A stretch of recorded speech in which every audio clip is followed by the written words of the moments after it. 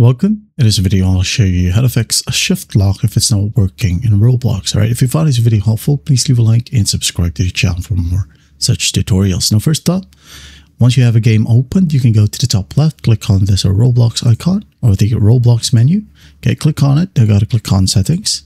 And then here you have shift lock switch. So what you'll do is just go ahead and enable this one and make sure that the movement mode is set to mouse and keyboard. Okay, you can't change it right here while you're in the menu. So what I'll do is just click on resume.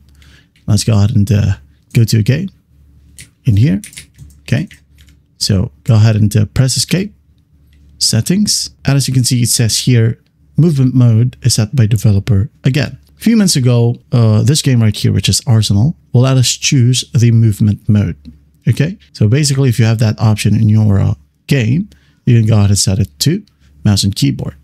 Now, if this option or the shift lock option is not available on your game, well, unfortunately, it was not enabled by the developer. Okay, you won't be able to turn on shift lock. Okay, and some games will have shift locked in the settings, but you cannot change the movement mode.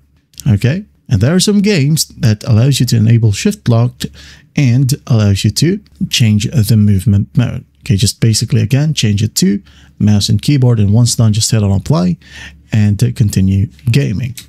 All right, and that is it. I hope this video helps, and I'll see you in the next one.